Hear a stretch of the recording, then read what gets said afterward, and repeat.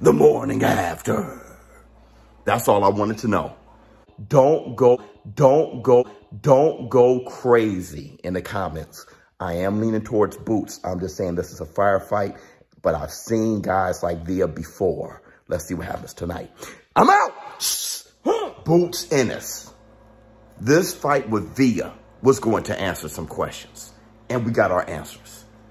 See, we know now that Boots Ennis isn't just a fast fighter, a slick fighter, a fighter who throws great combinations with high IQ. He's a fighter who knows how and when to fight. I knew when fighting Via was going to make him make that decision. He was going to force some answers. Via, great chin, like I said, great power, great size, walking down Boots Ennis and doing it responsibly. Good defense, good guard, all right? Good punch selection with the uppercuts and the jab, all those things.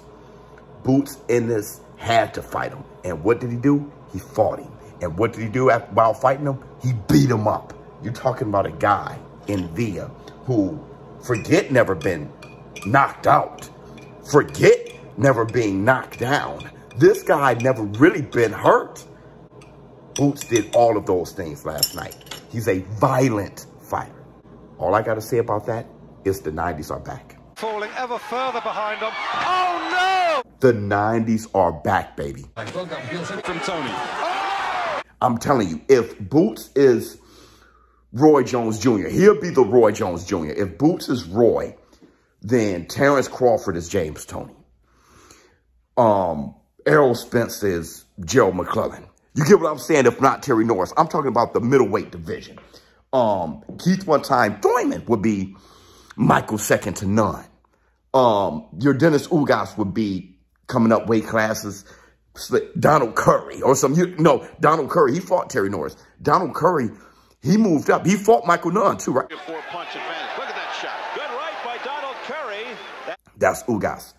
And you have Boots Ennis calling them all out. We get these top guys, Bud Spence, Ugas, Keith Thurman, Stanionis. Hopefully it's a one-sided fight and nobody get a rematch, and then I'll be next, And the thing is, another thing about Boots that reminds me of Roy, during those times, Roy Jones' father was protecting Roy a bit, and he was moving him along slowly in his career.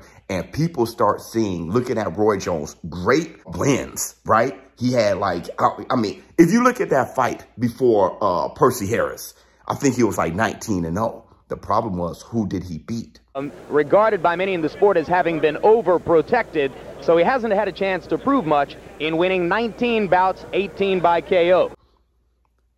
Boots Ennis answered all those questions last night the way Roy Jones did against Percy Harris when he knocked out Via. And that's the Black Two Sugars. Don't forget, Roy Jones versus Percy Harris was on the undercard of James Toney. Tonight is my first step towards the middleweight championship.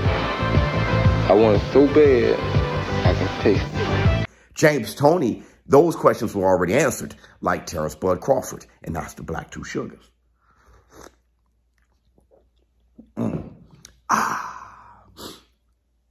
Much love to Via and what he did, but I'm saying the 90s are back. We just got to get on this for a while because I'm so excited about this, because this is how I came up. This is what I was seeing every day, the 90s middleweights and the welterweights and stuff like that. When you look at Derek James' stable, when you look at Jamel Charlo and how he fights, Errol Spence almost fights exactly how Derek James fought in the 90s. Now there's the right hand again, staggers Joe Lipsick. Drama from your Dennis Ugas, and really the first time against the southpaw and dropped his right, and Joe Lipsick came over the top of the left hook and just hit him with another left hook. In front of each other, that right hand hurt Spence. Just a better fighter. Derek James is bringing that 90s type of approach to fighting. And let me describe it a little bit. They were on their toes in boxing because people were still influenced by Muhammad Ali. Carlos Sugar de Leon to unify and become the undisputed cruiserweight champion of the world. Now tonight, Holyfield comes in. But they were sitting down on their punches more and going to war and trying to brutalize each other and knock each other out. Put those combinations together. Oh, short left hand on the inside. Big shot. Richards. It was like the perfect blend of boxing and slugging. Get your legs out from under you. Oh, nice shot by Julian. As he goes upstairs, no chance of South there. Julian going to win it right in. Down goes Jack. It was like, you know, the Mexican style, they call it the Mexican style fighting, which I call it the Japanese style because those guys be going to war. It was like a black version of it. It was like a black Mexican style. His corner told Tony Rose to go on the lead. He just jabbed right hand. And he's an awfully experienced young fighter, George.